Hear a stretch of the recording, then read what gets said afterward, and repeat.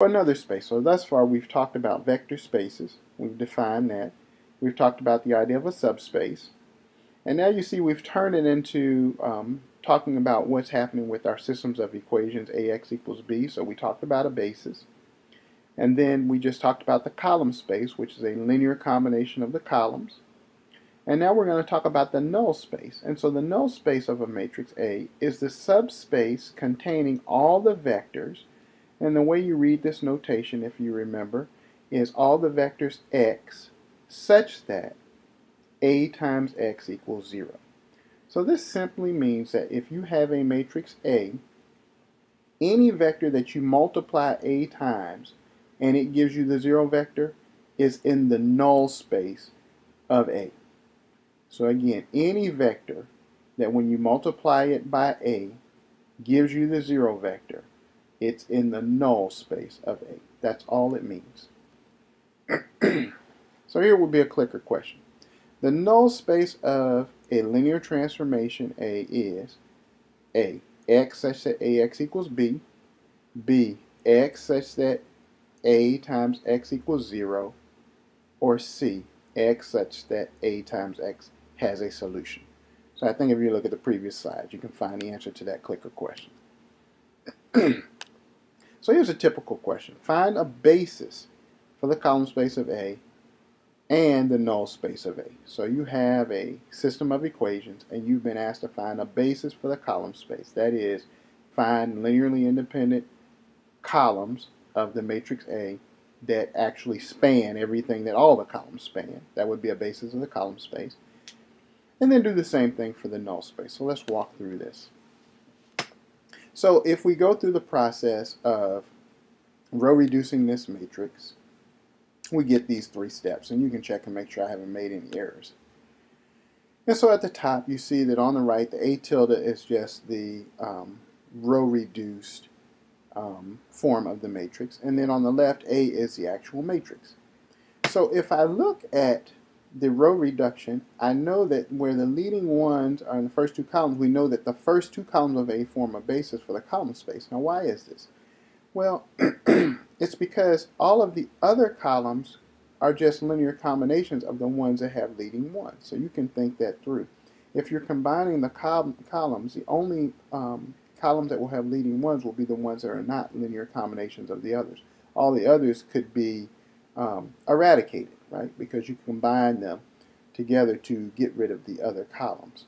So this tells me that the first column and the second column of my original matrix form a basis. So the column space of A has a basis of 4, 1 and 5, 1, the first 2 columns of A.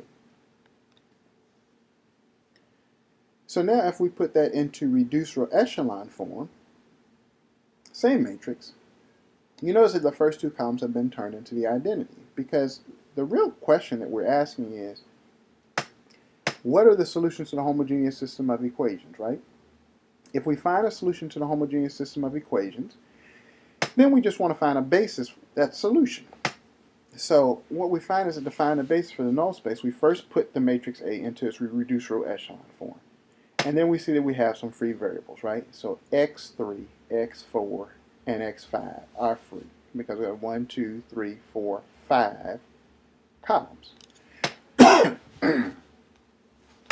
You should note that when you're solving for the homogeneous system of equations, you don't need to augment with zeros because they don't change as you do the elementary row operations. So if I've done the algebra correctly, I've set some values to x3, x4, and x5. And I've started to solve. So I've got x2 is equal to 2s minus 2t. And x1 is equal to minus 2s plus t. And x3 is s, and x4 is t, and x5 is v.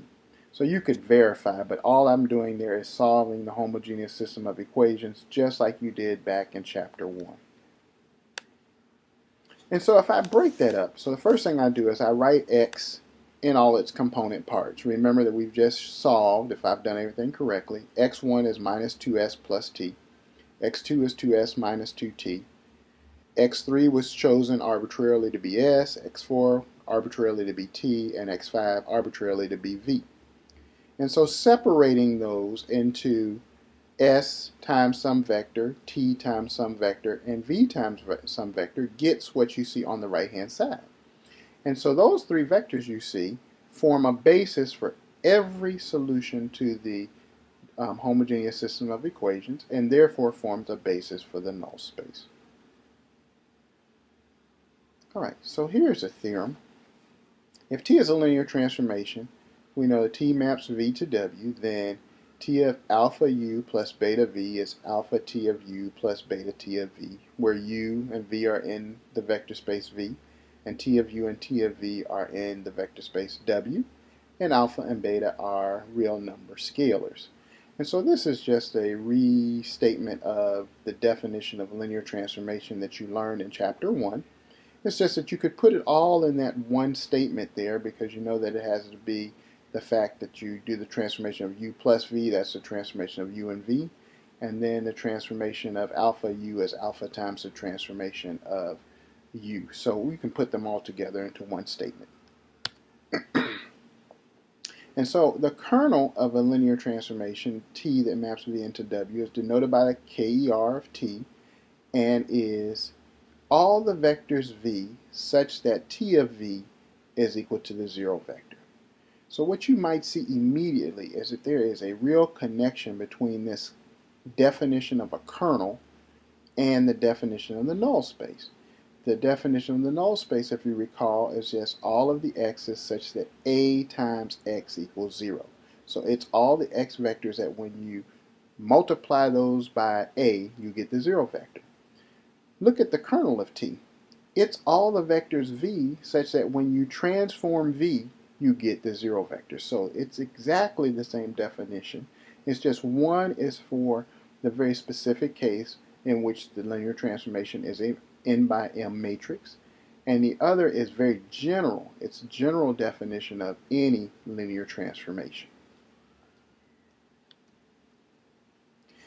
So clicker question, of course, the kernel of a linear transformation T that maps V to W is all vectors T of U equal to W, all vectors U such that T of U equals 0, the same as a nullity of a matrix A representing T, A, B, and C, or B and C. So I think if you think about that and look at the 3 or 4 slides previous to this, you can find that answer for yourselves.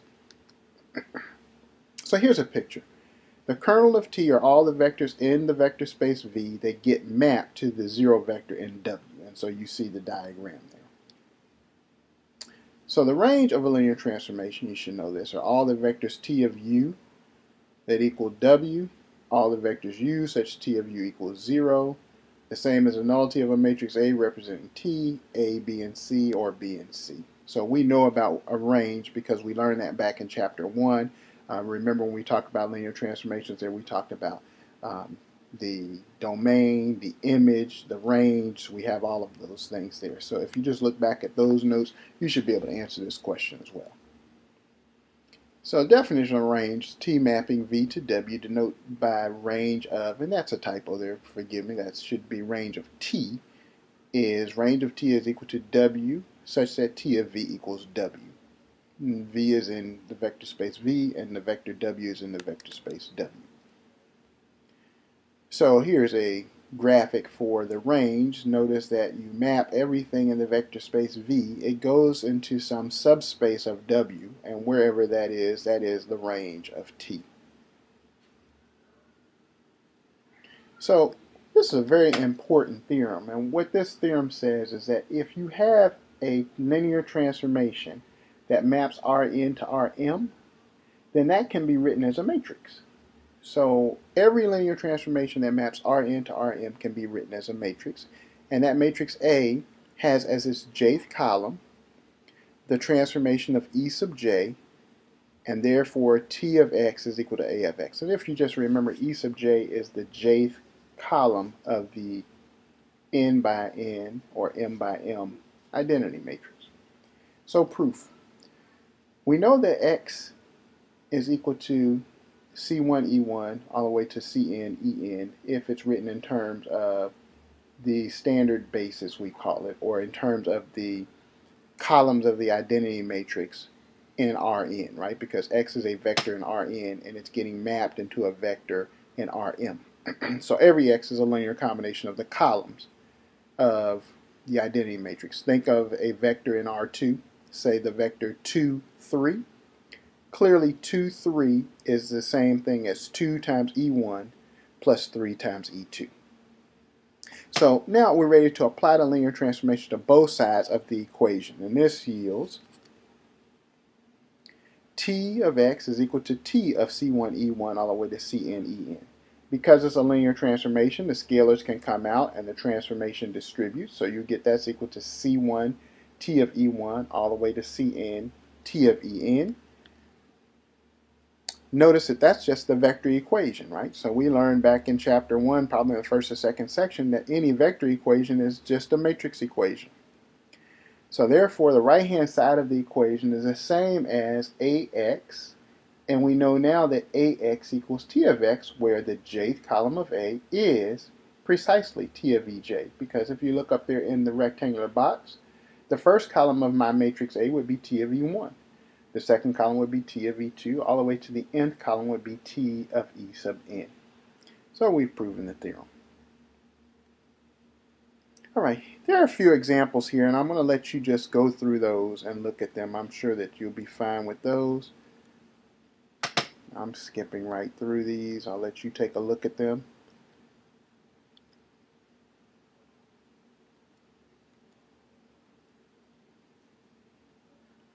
And so here's a summary of subspace, column space, and null space. They're all in one spot for you, and I hope you find this to be helpful.